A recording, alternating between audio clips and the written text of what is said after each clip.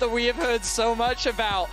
My word, the pentakill at the end there for Bin really just sums up this series. It's just been nothing but skirmish after skirmish. That final team fight was just great patient play. Like the use of the Syndra ultimate to then set it for the stun, the Fiora diving onto the backline. Like, damwon had no answers.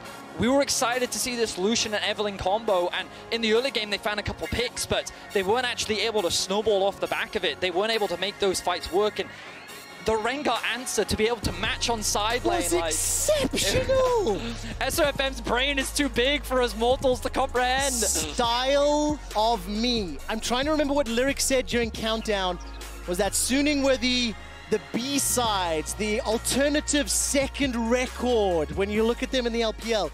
When you see a Rengar Fiora, if that isn't the definition of an experimental second record, and to bust it out in Game 2 of the finals, I mean, that is incredible.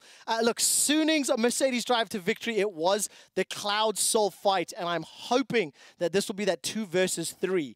But you could pick any of the skirmishes, any of the fights throughout this game, because it was literally bonkers. So in this situation, damwon know the barrel is on his way.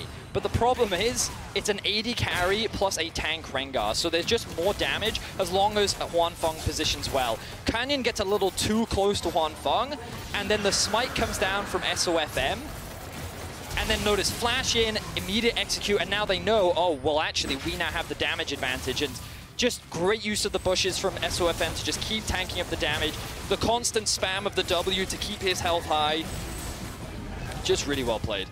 Really, really well done. And I think when you consider the intensity of these skirmishes and just how many moving pieces there are and how non-traditional they sort of are, it was great to see Suning execute very well. Bounce back. That evens out our series at 1-1. I mean, so it's funny because I was like, Dandy's Rengar back in the day was obviously very iconic, and like he even has a world skin for his Rengar, right? And like that's the last time we saw like one of those world-class Rengars, and now to get to see it from SOFM, it's just like, especially in the legacy of Dandy's fantastic jungle years, so like it's really cool. It's really absolutely is. This is League of Legends, and as we go to a break, there's something special we'd like to share for those of you who've always wanted to dive into the lore of Runeterra. From Riot Forge